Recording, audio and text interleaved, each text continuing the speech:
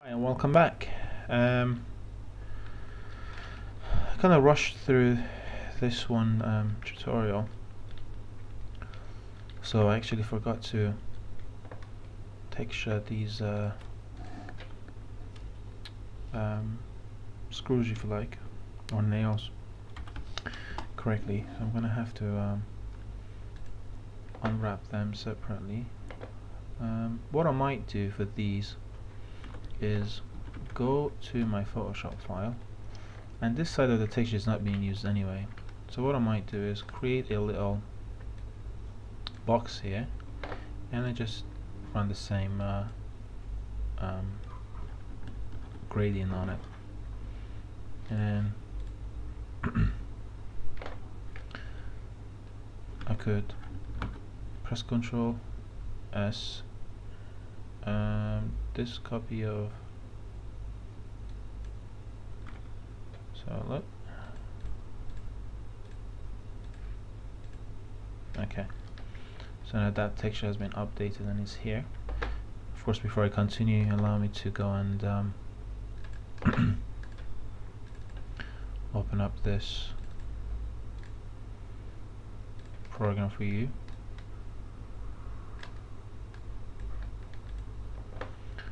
So what I'm going to do is make sure I've checked ignore back facing off. I'm going to select everything and deselect the rest, making sure that I only have that selected, as well as these ones at the bottom. And I would want to run a planar mapping on them. That's fine. I can now scale these down.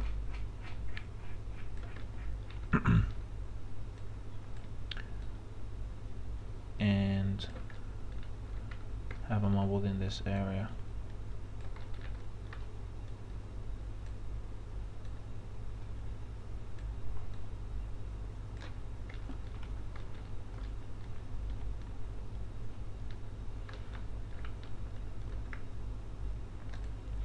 I'll actually select two of these and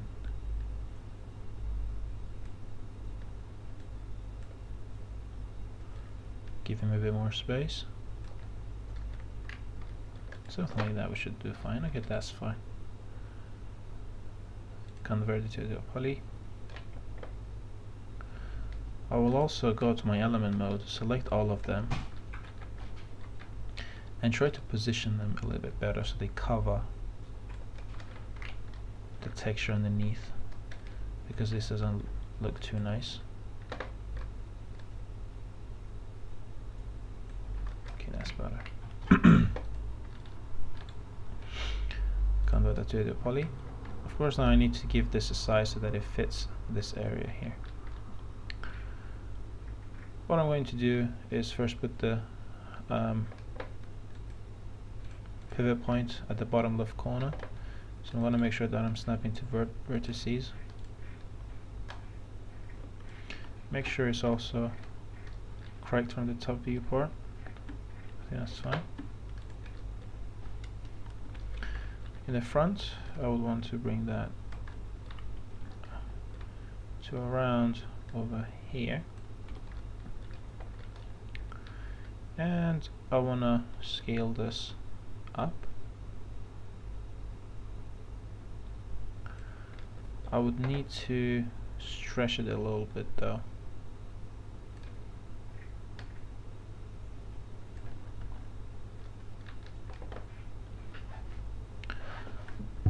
From a front viewport, I may also have to move these a little bit, but moving it would stretch my image. So let's see how bad it stretches it.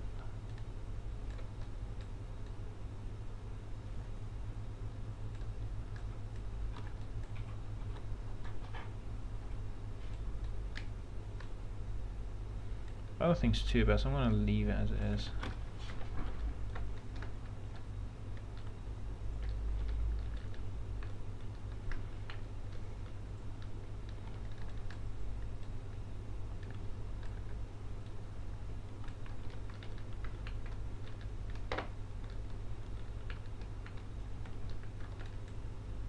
Just make that go through the wall a little bit. It's not the most ideal solution, but it'll do.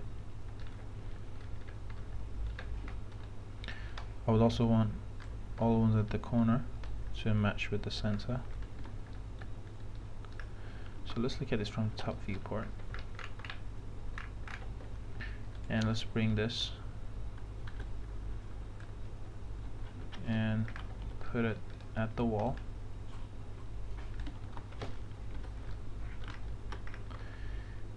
And let's get a oh, actually I need to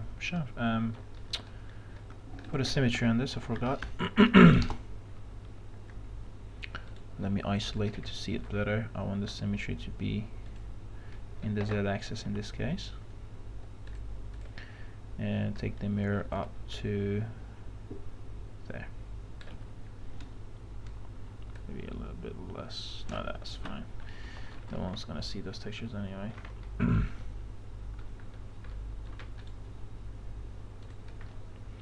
Convert to the poly. Exit isolation mode, and it's looking fine, I guess. Bring it a little bit forward. And now what I'm going to do is duplicate it or mirror it, but in the correct axis, making sure it's a copy, and bringing the copy on the other side.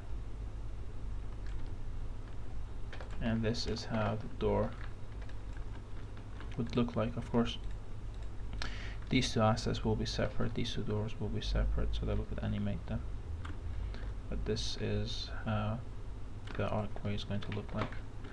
So I'm going to delete the copy, and I'm going to save my file. Okay. What I want to do now, I want to start taking these into UDK. I want to start doing those one by one. I think what I also need is a 128 by 64 unit. I think I had one, but I believe I deleted it by mistake. So I'm gonna copy that across, making sure I'm snapping the grid point, bring that there. I want to go ahead and select half of this and just delete it. And I should be able to just go ahead and bridge the other side. And I could select them, go to unwrap, open UV editor, and bring the texture in. Unwrap this two polygons on the planar mode.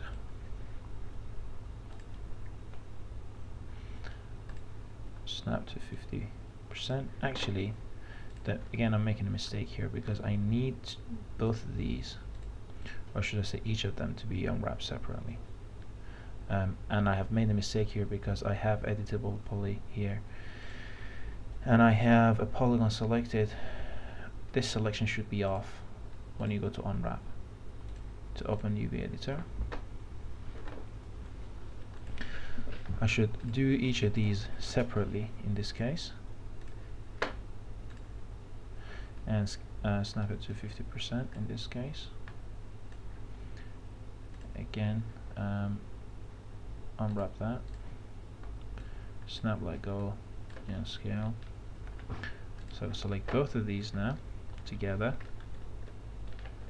do a control and turn this off, do a control and alt in order to scale from both sides. And then I could freely go ahead and scale these. Hold shift while I do that. After that looks fine. Maybe a tiny little bit more. That's fine. Right click, convert to editable poly. I'm going to name this wall 128 by 64. Okay, the pivot points are at the right place. We need to make sure that these are all at the right place. The pivot points. I would prefer the pivot point of this to be on the other side, but it doesn't really matter. So I have all the different sections that I need to export for now. So what I want to do is to save my file, and I need to make sure that the TGA file is the file which is attached to all of these, or assigned to all of these. So I need to make sure that in my material editor I select the TGA file just to make sure that that is a TGA file. Let's update that in Photoshop as well. So in Photoshop I'm going to go to File, Save As, and to choose TGA and override the TGA file that I have, so it updates it in Photoshop as well. And I want to save it. Well, it's already saved anyway. Here I'm going to click on my map. Here it tells me that my texture is called building texture 01.tga. That tells me that I have a TGA texture, and I'm going to select everything and apply that as a texture to everything assigned to selection. Yeah, you shouldn't see any texture change because it's the same file anyway. Now one thing to have in mind is that UDK does not take the pivot point based on the pivot point of the object. It always considers world's origin to be the pivot point. So if your object is there, it will put the pivot point of your object over here. So now that I want to, for example, export this one model, I need to make sure that I zero it out on all X, Y, Z axis. And then I'm going to go to File, Export, Export Selected, because we have multiple objects here. Export Selected, and I'm going to, in my mansion, I'm going to call this wall 128x128. That's not X, that's X. As an FBX, save. And in your exporter, sorry for this red markings, you probably shouldn't have that. In the geometry tab, make sure you click on smoothing groups to export the smoothing groups. And you may also want to consider in the embed media, you may want to have that checked as well. Press OK. That's exported. So I want to move that away. Select the other one, zero it all out. File, oops, not export, File, Export Selected. I'm going to name it the same, except this is not 128, this is 64. Save. All the settings are already there. Move that across. Let's do the arcway. File, Export, Export Selected. I'm going to call this main door frame.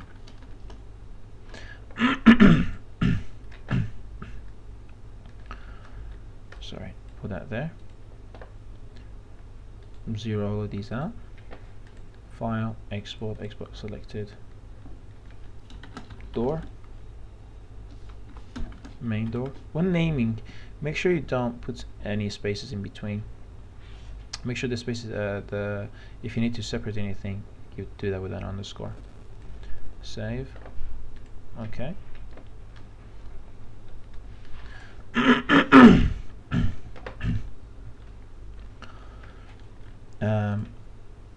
Let's do this one.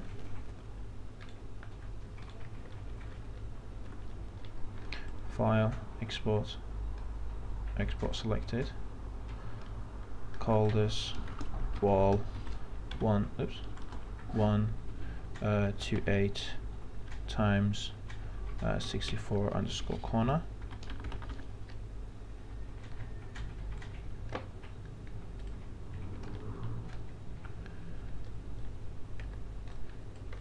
Select the other one. What I might do is just copy the name from here and go to File, Export, Export Selected. Just put that name in there.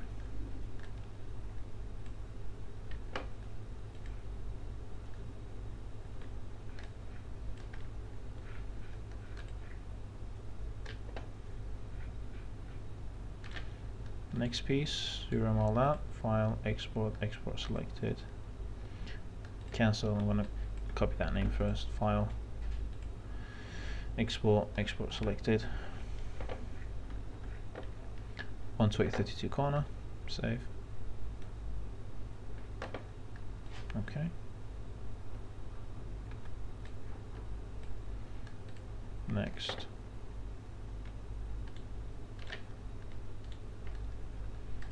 Copy the name, file, export, export selected, put those there.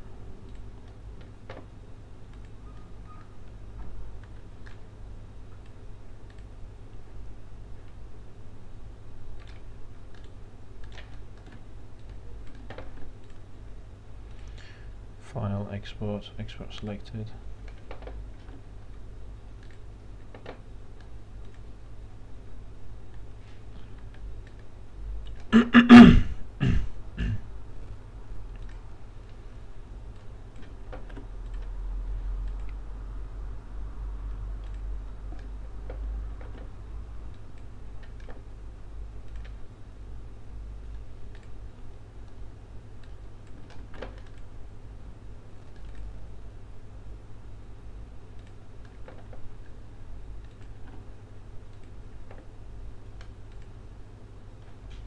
Okay, I believe that's it for now. I'm going to save all of this, and we're going to close 3ds Max.